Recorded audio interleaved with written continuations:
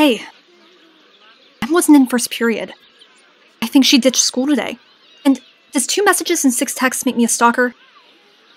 This is the part where you're supposed to reassure me that I'm just being a caring friend and Emily's gonna be fine. She was totally right on calling me out for lying this morning. So if anyone needs an intervention, it's me. What's going on? I haven't told you guys yet, because Ezra doesn't even know. Well, whatever it is, we're here for you. It'll be okay. Wes let it slip that Ezra get a girl pregnant before he left for college. Their mom paid her to take care of it, but she didn't take care of it. She had the baby. It's a little boy. Ezra has a kid? Yeah, and I'm Wait, there's not more? done. I found the baby's mom, but I didn't tell Ezra. So Ezra has no idea? He thinks she had an abortion.